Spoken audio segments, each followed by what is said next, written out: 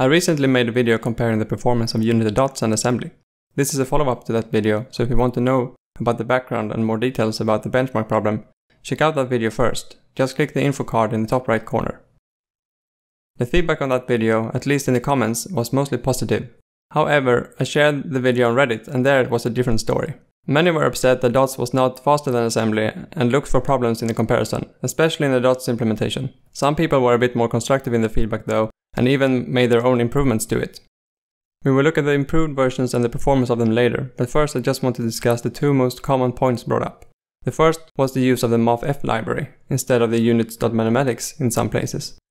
In the code, the multithreaded was used for square root and max, and people were saying that it would ruin the optimizations completely. I took a look at the assembly generated and saw that there were nothing bad happening in these cases.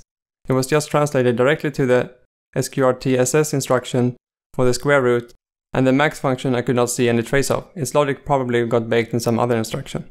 The second point was the multi-threading usage in the dots version. I had added sync points in between the jobs since that was the only way I found to get the runtime checks off my back. The reasoning was that since there were so many bees to simulate, this would not matter too much for the final conclusions in the end. I'll let you be the judge of that after we have looked at the results of the improved versions. So let's take a look at the first improved version. This was made by YNDC as a pull request to the repository, and it has since been merged to the main branch. I'll leave a link to the pull request in the description for anyone wanting to look at the details of the changes. In the pull request, YNDC made a bullet point list of the changes they made and how it affected the performance. The first change, replacing mathf with unity.mathematics, had no effect. Next, reordered systems by the dependencies and redesigned on update code to have no sync points. This had a big effect, and the last thing was removing unnecessary prefab transform hierarchy.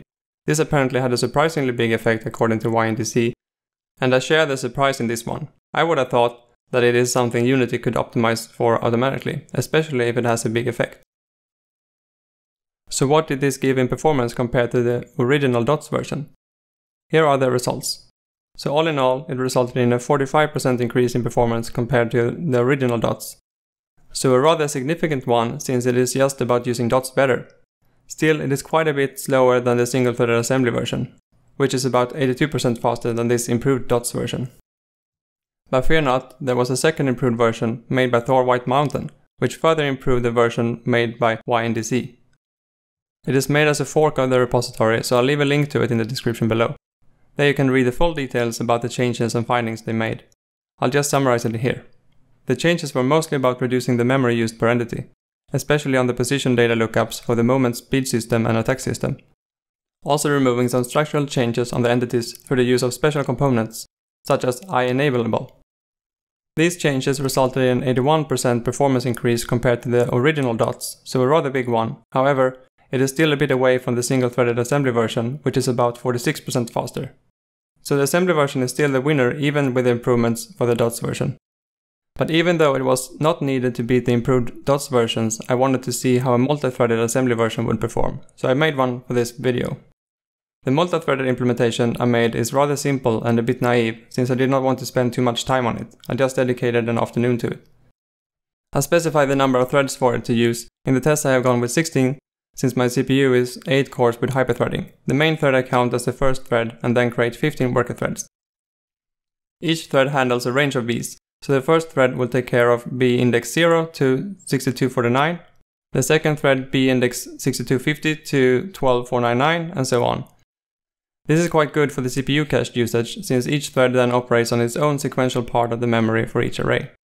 I made sync points before the logic update and after the last logic function. This was to keep it simple even though it's not the most optimal way. For example, it means that the code that calls on DirectX for the rendering and the code that transfers the data to the GPU is not run in parallel with the logic code. In fact, all the worker threads will have to wait for that part before starting their work for the frame. This could be improved by double buffering the data that gets sent to the GPU to allow everything to run in parallel.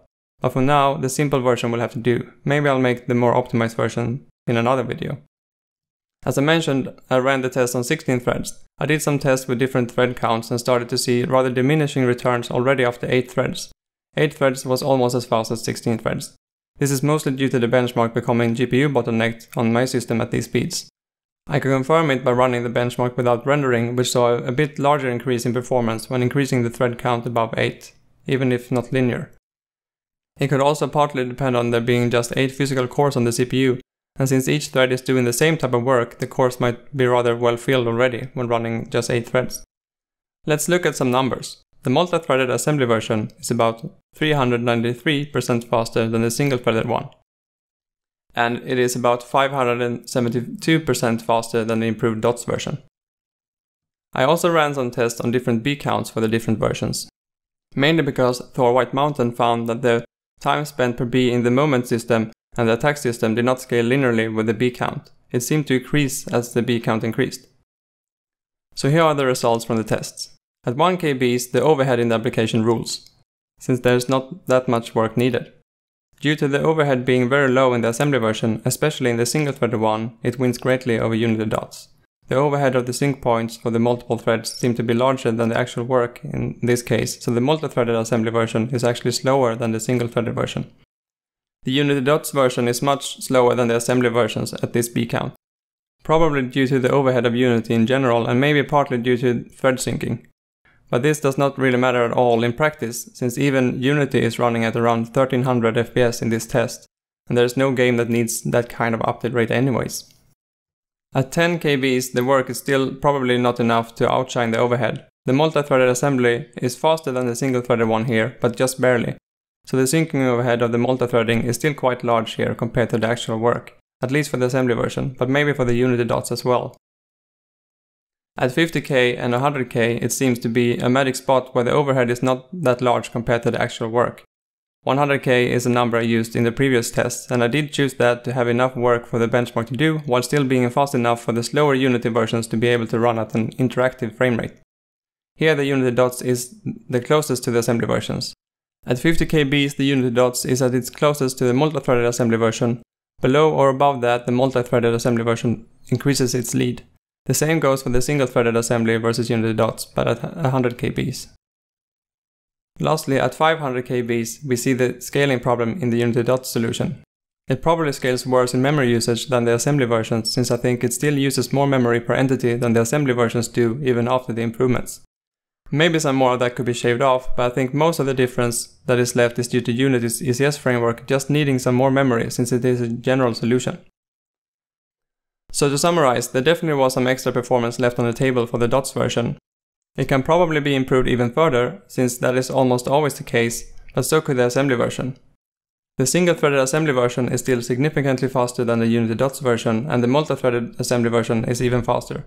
And remember, this is one specific benchmark, and there are of course a lot of other things that you get with Unity that probably would make up for the performance difference in most projects.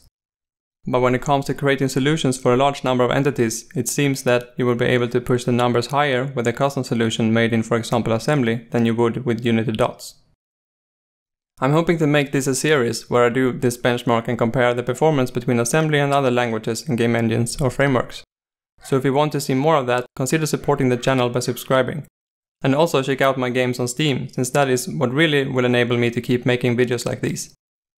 And don't forget that C# is a script language.